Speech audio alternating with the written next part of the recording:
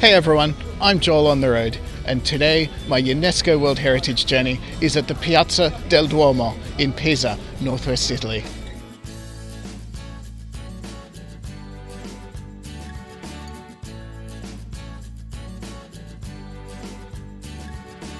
So the Piazza del Duomo is the Cathedral Square here in Pisa, and it consists of the enormous cathedral you can see behind me, the Baptistry over here, and of course the Campanile, the bell tower, the famous Leaning Tower of Pisa.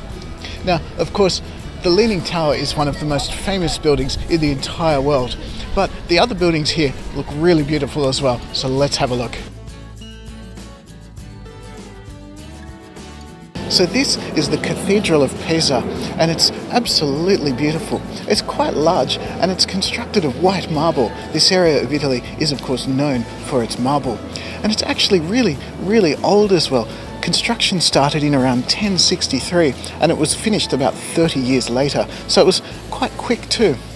Now, the architecture is Romanesque style. It's got those archways and double columns, but it also has beautiful touches of Southern Italian art and also Islamic art too, with the beautiful patterns you can see.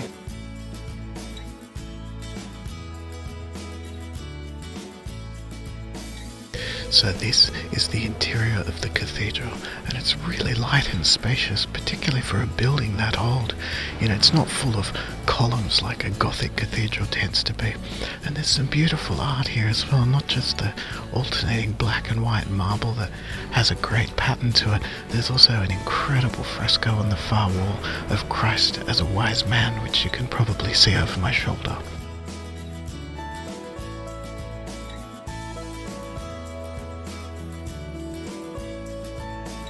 So this is the Baptistry, and it's the second building constructed here on the piazza.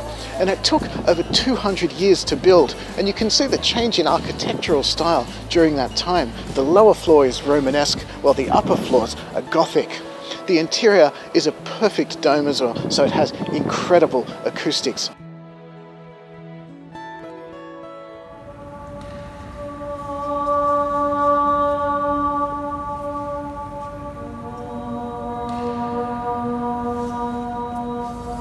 And finally, we have, of course, the Leaning Tower of Pisa. So it's around 60 meters tall, and it's built of white marble.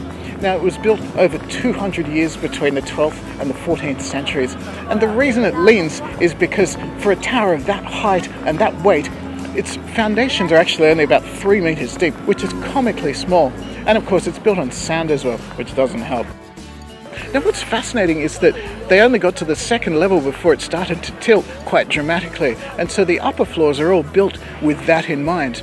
So on the higher side, you can see that the walls are much higher than they are on the lower side, if that makes sense. And you can see on the crown, it's actually quite straight compared to the rest of the tower.